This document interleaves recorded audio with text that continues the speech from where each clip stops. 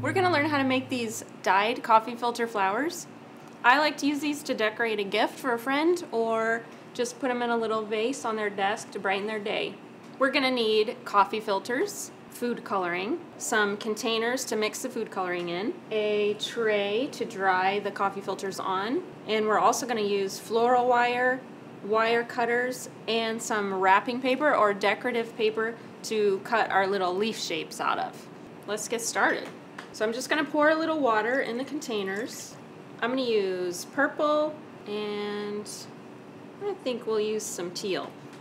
The more dye you put in there, the brighter and more saturated the color will be.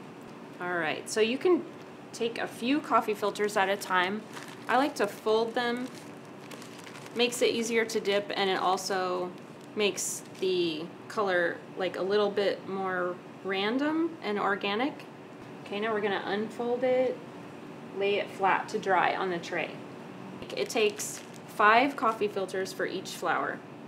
So here are some coffee filters that I dyed yesterday. So what we're going to do to make the flower now is take 3 coffee filters, kind of like offset them a little bit, fold it in half, and in half again, and then twist it at the bottom here. Okay, then we're going to take another coffee filter and kind of gather it up around that little bundle that you just made. And we're going to do that one more time. So that's coffee filter number 5 right now that we're working on. And we'll twist it again really good at the base so that they're all gathered in there and it's not going to come apart. Now we're going to take a piece of floral wire, wrap it around the base really tightly so it doesn't come apart.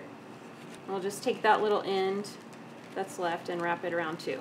So there's our flower.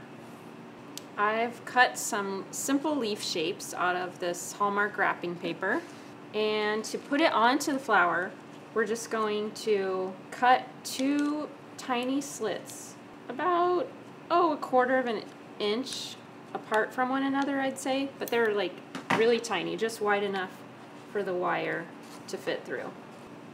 Now I'm going to use the flower to make a simple gift bag a little more special. So let's just put the flower on here, snip that off with some wire cutters. Now we'll just take a little piece of washi tape, tape the stem on, and then you can secure the top of the flower with a little bit of double stick just so that it lays nicely. Now I'll just write a little message on my leaf. There we go. It's ready for a present. Simple, pretty, personal touch for that special person that always notices the details.